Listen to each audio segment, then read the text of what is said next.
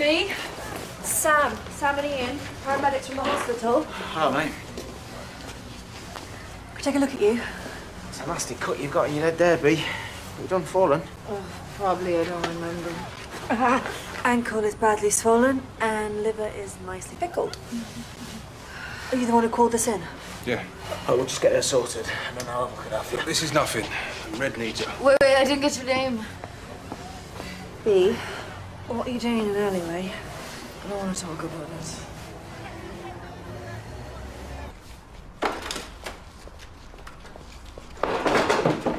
Seriously?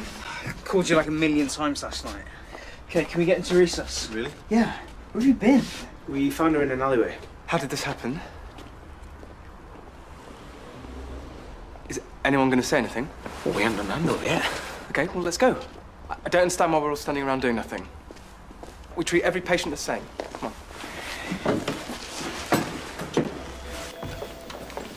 Okay, so this is B. Kinsella. She's 23 years old. We found her in an alleyway around about 5 a.m. Strong smell of alcohol, which led to a fall with possible LOC. Her body temperature's around about 34.5, which is a bit low, so we think she may have been out there for a while. The laceration on her scalp to the lower left side is about 4 centimetres long. Query ankle fracture, but good pedal pulse. Tachy at 105. Her BP is stable at 110/65, and her SATs are 98%, GCS 14. Pupil size is 5 and reactive, and her BM is 5. Okay, Primary surgery.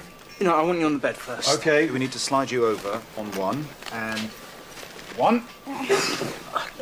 I'll need FBC, U&E, group and save and a BBG, full monitoring and a 12-lead ECG, please. We might have possible complications from exposure. Her skin was pale and cold. She was a little confused. It's called a hangover. Okay, we'll need to send B for a head CT and an ankle X-ray, and I want it done as soon as possible. Just push to the front of the queue.